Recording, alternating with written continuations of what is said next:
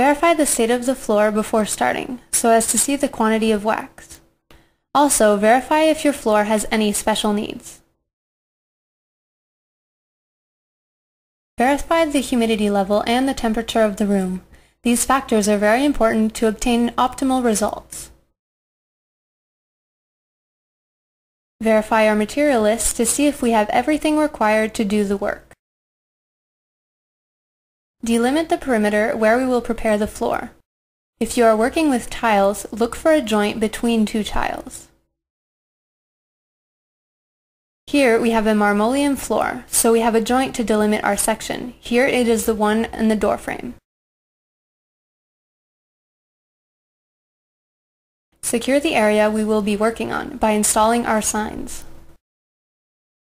Close the section off so we can assure no one will walk on the zone where we will be applying the products and where we will be working. Prepare the floor we will be working on. Start by sweeping the entire surface. It is very important to assure that there is no dust. Prepare the solution for stripping the floor. In this case, we will use an ecological-friendly stripper to remove the floor finish in the room. Put the clear water in your bucket. We want to have at least 2 buckets of water, one for the first rinsing and the other for the second. In a corner, test the stripping solution to see that it does not damage the floor. After a few minutes, verify the reaction of the solution on the floor to see that there is no deterioration of the floor, so we can start stripping. Spread the stripper on the floor. Remove absolutely all the floor finish.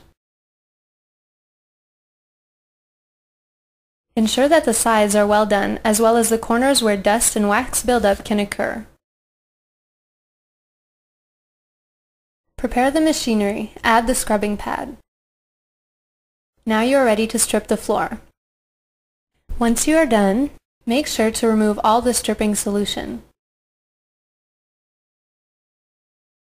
To rinse it all, put the neutral water on and then suck it all up with a vacuum. Do a final rinse with the clear water to ensure the pH is neutral. After neutralizing, place a fan to help dry the floor completely.